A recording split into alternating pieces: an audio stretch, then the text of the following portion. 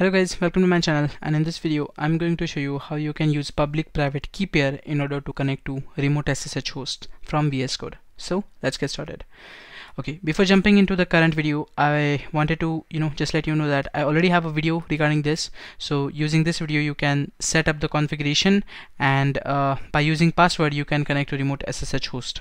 Okay, current video I'm making is the extension to this video, wherein I will be showing you how you can use public private key pair, or basically you will be using key pair authentication instead of actually entering the password of the VM. The benefit of this is that if in case your VM password changes, it does not affect your connection settings, and you don't have to worry about the password, or you don't have to know password for that purpose. Okay, another thing is that it will benefit is that it will boost your speed to connect, because you don't have to enter the password each time. Otherwise it will be a headache that currently I'm facing you.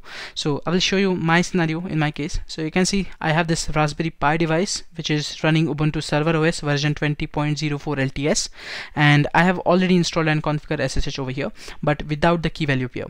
Okay, so you can see this is my VS Code connected to this IP address, and by the way I have also used the static IP binding so that my IP address doesn't get changed. So if your router supports the static DHCP IP binding, then you should configure it, and so that you'll make sure that which device is getting what IP, and then you will always be able to connect to the same IP without changing the configuration settings. Okay, or it has a host name that will be also good.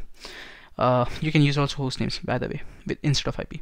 So okay, with that being said, let's get started to the current topic. So how to configure the keys basically. So configuring keys, I will just show you my setup in a nutshell. So I have Windows machine with VS Code, and I'll be connecting to my Linux Raspberry Pi device.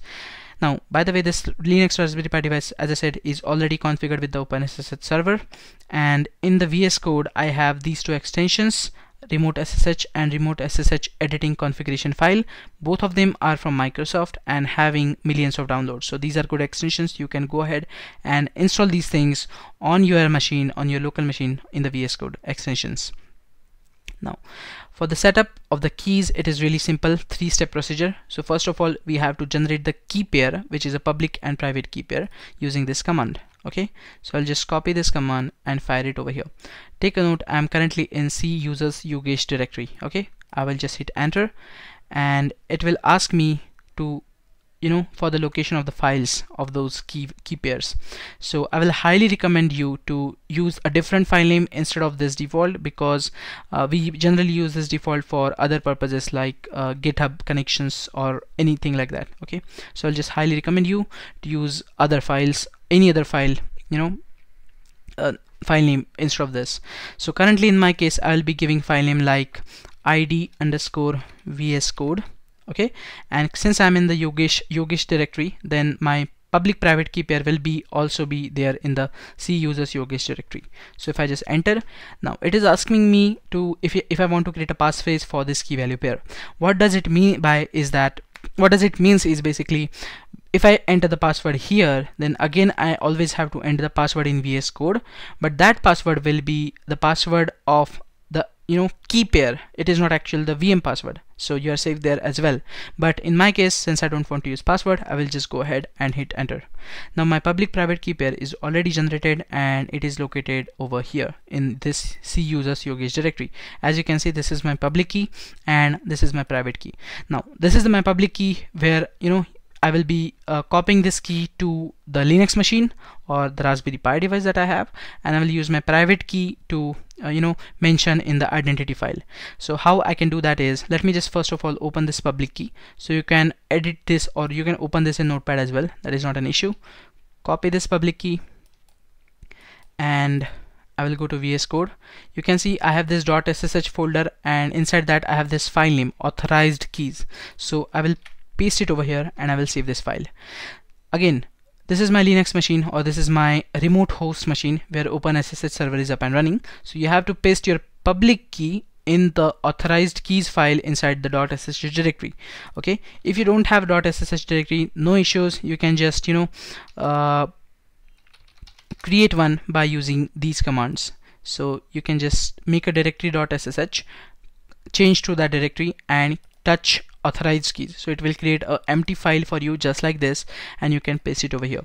That's all you have to do on the remote machine. Okay, so I will be closing this connection now because my remote machine task is done. I just have to paste my public key inside this file on the remote machine. Okay, it will be usually in the username. So in my case, Ubuntu is the username, followed by .ssh directory, which is usually hidden.